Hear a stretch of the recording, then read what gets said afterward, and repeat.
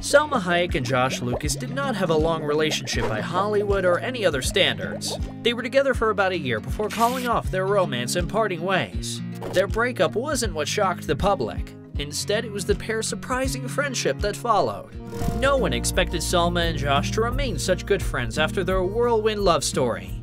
Like many couples, Salma Hayek and Josh Lucas were introduced by a mutual friend in 2003. That friend was Jennifer Connelly. This wasn't long after Salma's split with Ed Norton was made public in the summer of that year. Speculations about their budding romance were first sparked when Hayek and Lucas were spotted holding hands on the set of a Coke commercial that the 37-year-old actress was filming. Their relationship moved forward quickly, and by September of that year, 32-year-old Josh and Salma made their relationship red carpet official at the premiere of his film Wonderland. He's wonderful. You know, he's absolutely brilliant, and it was an amazing experience for me. The couple seemed to be enjoying their time together and supported one another with the various projects each was working on at the time. Unfortunately, a happy ever after was not meant to be for Salma and Josh. From the very beginning, the pair had been very tight-lipped about the details of their relationship. So much so that when they broke up in June 2004, the public didn't find out until 3 months after it happened. They dated for about a year or so before eventually calling off their romance. After news broke of their split, the former couple never revealed the reason why things didn't work out between them. In September of that year, Josh reluctantly confirmed their relationship was over. "We're not still together. I don't really want to talk about it more than that," he admitted. It wasn't until 2 years later that Lucas made a brief comment about their breakup. He simply said, "If both people are working, it's a problem," hinting that perhaps their intense, busy schedules prevented the former couple from being able to spend enough time together.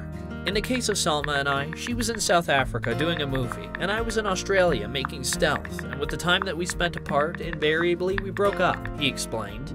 When asked if he had considered quitting the film, he gave a very surprising response. "I swear to God, I wanted to quit Stealth," he said, adding, "That is the thing about the business. The choices you make in the movies become human life choices, in terms of what does this mean for my life?" In fact, while they were still together, Salma hadn't wanted Josh to be part of Stealth. Lucas admitted that the actress was very upset with him for taking on the role in the fighter pilot film due to safety concerns. He recalled how she called him an idiot and said, "You're putting yourself at risk for a movie, and I don't respect that." Evidently, she was on the right track, as Lucas got a concussion while filming. Perhaps they would still be together if he hadn't taken on his role in the film, but that's something we'll never know. As for their breakup, it seemed to be the simple issue of distance and time apart, something that a lot of Hollywood couples are very familiar with. At least it wasn't anything messier than that.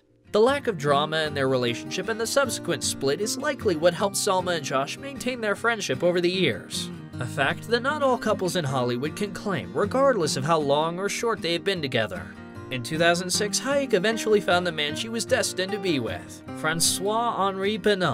And you're happy in your marriage. Very happy in my marriage. This is the best.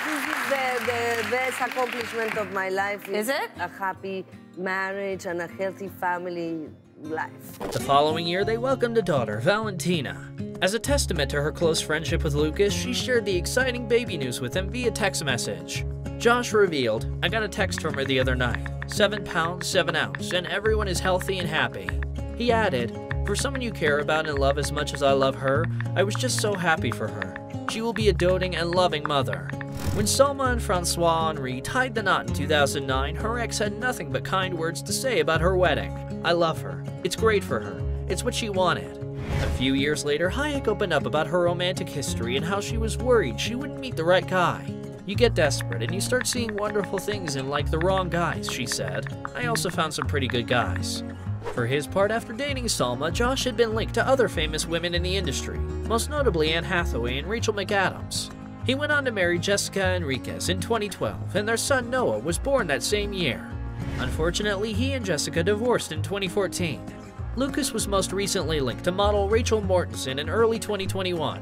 However, by December of that year, they had apparently split up, and he had wiped her off his Instagram. While some breakups between stars can cause huge headlines or become rumor mill fodder for months on end, this was not the case between Hayek and Lucas. And because of this, not only did the pair go their separate ways with dignity, but they also have been able to maintain their friendship to this day. Be well and be kind.